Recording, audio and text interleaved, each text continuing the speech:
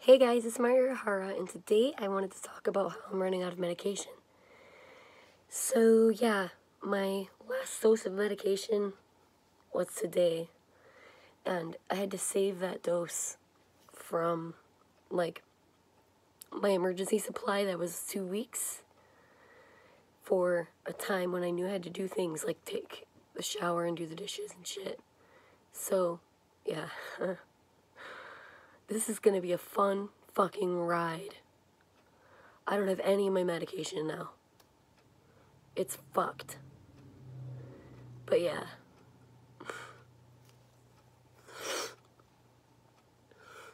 I didn't miscount them. I didn't take extra. I didn't do any of that. What happened was I tried to order one of my medications off CVS Caremark, and it said, oh, it'll be here, blah, blah, August 25th. And I'm like, okay. So I ordered it, blah, blah, and then I've come to find out it went through when, like, my mom had no money in the bank because she still pays for my medication because I can't really afford it that much. Like, she makes way more money than me, so that's why she buys them.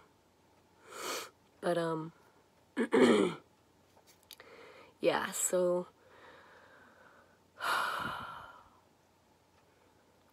I'm not ready. I've already felt like shit for the past week because I haven't had any medication, really. I really do feel like garbage. Like, why do I exist? I don't know.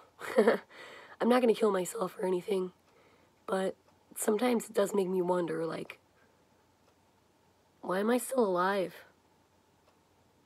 Maybe I'm supposed to inspire other people or help people be happy through my kindness and understanding of mental illness and shit.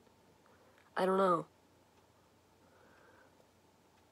If anyone can tell me what my purpose is, that'd be great, because I am honestly lost in this life. Bye-bye.